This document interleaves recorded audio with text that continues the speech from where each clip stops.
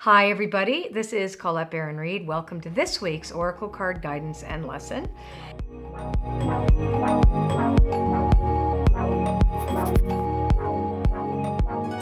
And we have 6 cards here. Now, I already know what these cards say because I just picked them, and I'm going to be honest with you that I wanted to put them back. My husband reminded me that I never put the cards back.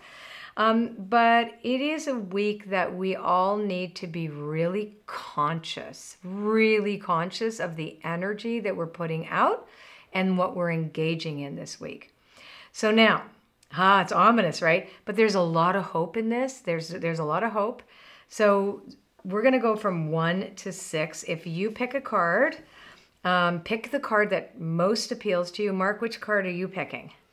Number what? I'm going to go with 3, Colette. Okay, 3. I was going to go with 4, so I don't remember what they said, but I do know that it's really a big week this week, okay? So you'd pick a number of the 6 cards, and that's going to be a special extra push for you this week to pay attention to. Okay.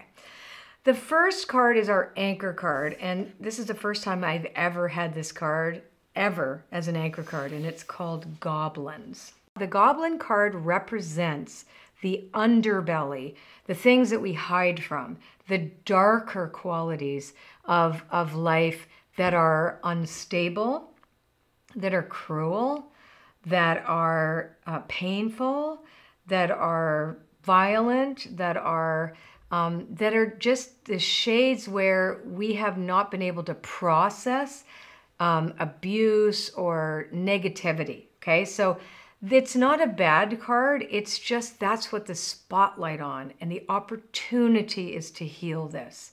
So when we come from we could really call it our wound, the festering wound.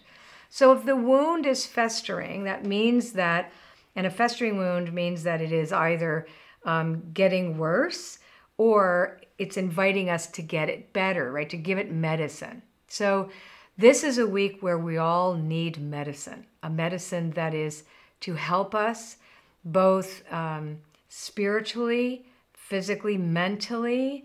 There's so many layers that have been going on, as we all know, and it's very complex. So it is normal that we should be feeling in some way not great. So the Talisman card tells us we do know what to do.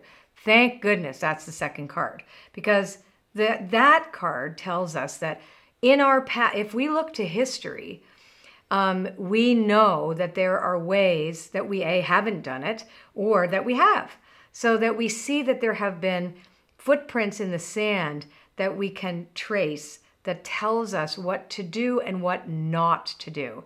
Talisman is a symbol of integrated knowledge and wisdom. So there is wisdom to be had that will help us, okay?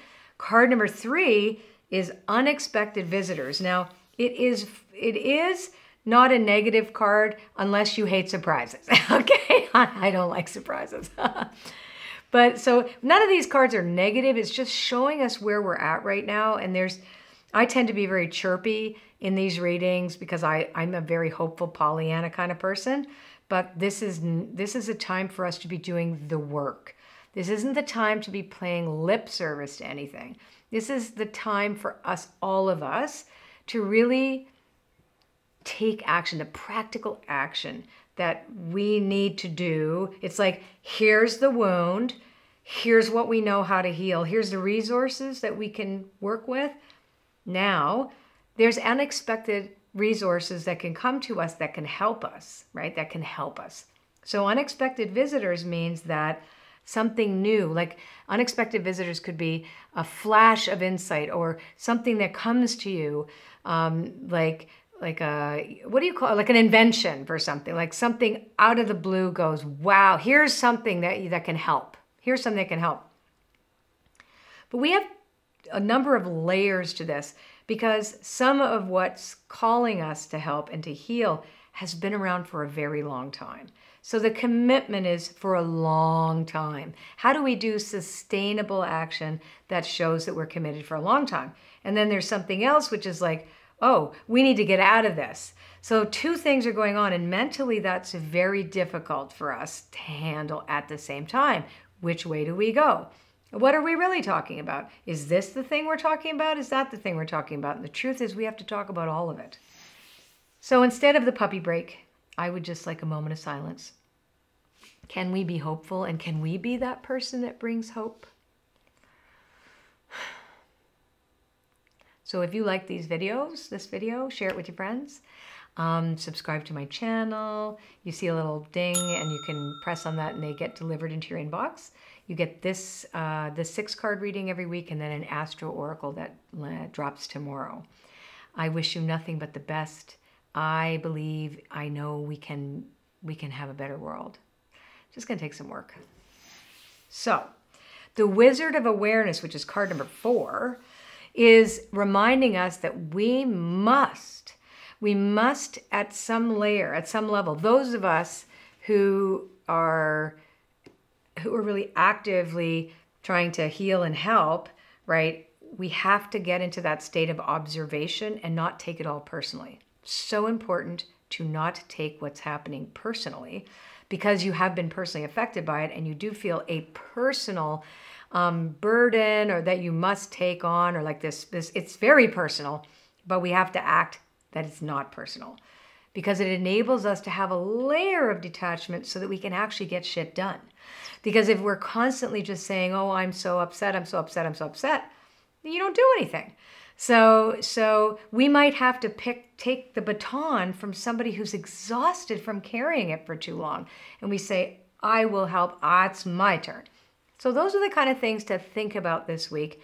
And you will decide what area of your life this is talking about, because this is a story that is a kind of a generalized, energetic weather report for every one of us watching this video. And there is a sense of responsibility in this reading so far to be the change and do the healing, okay? And that means for some of us to not talk and to do the work, and for other people to be more vocal, to be more amplified. This can also be recognizing that circumstances have not been ideal, which is an understatement. Everything that's been going on, everybody's been stuck at home, etc. It's been an unhealthy mindset anyway. So it's sort of like this petri dish for suffering, right? And just like how the metamorphosis process is that caterpillar with those imaginal cells that's creating a death knows it's going to be a butterfly, but it's really painful.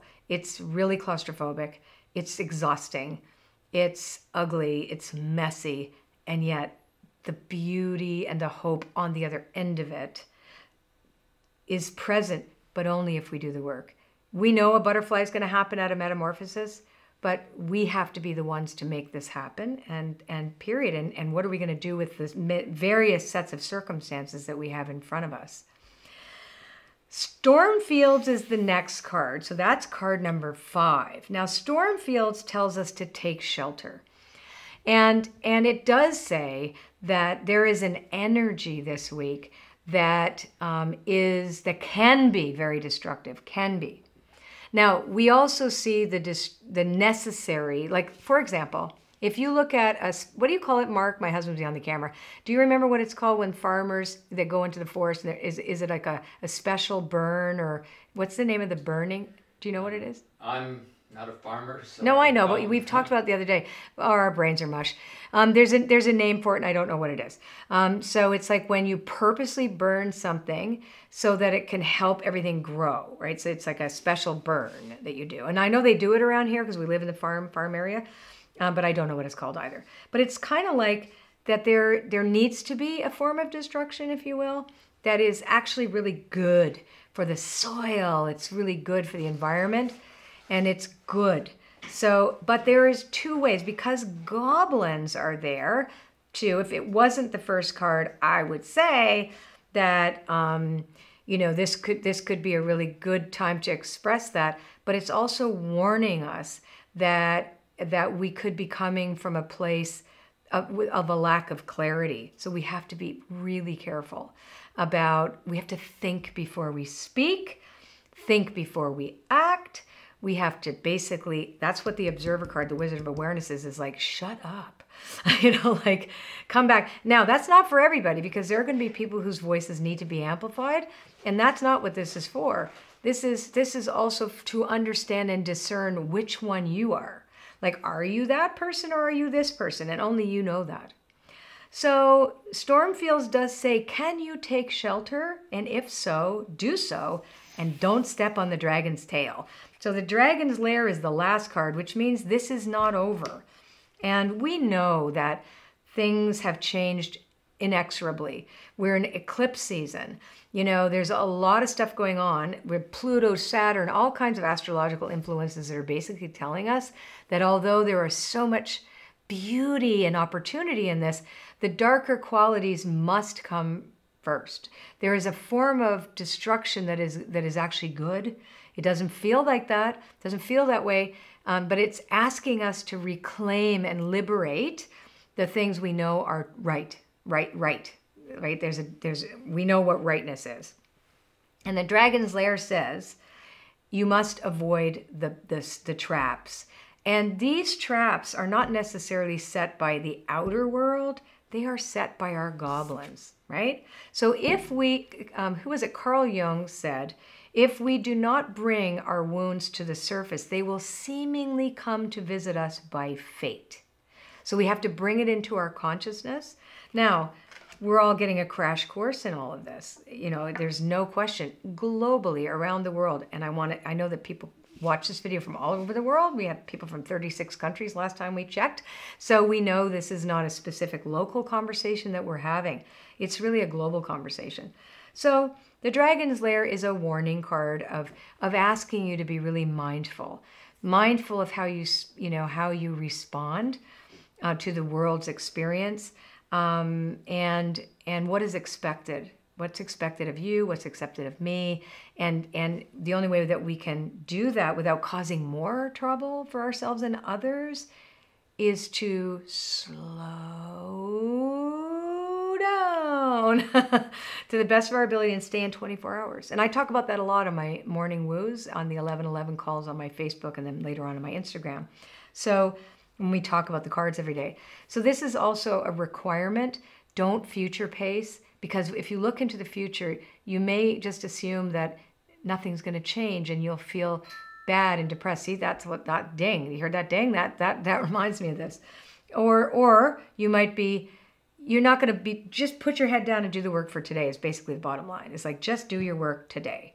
And every person individually, I know, that's right.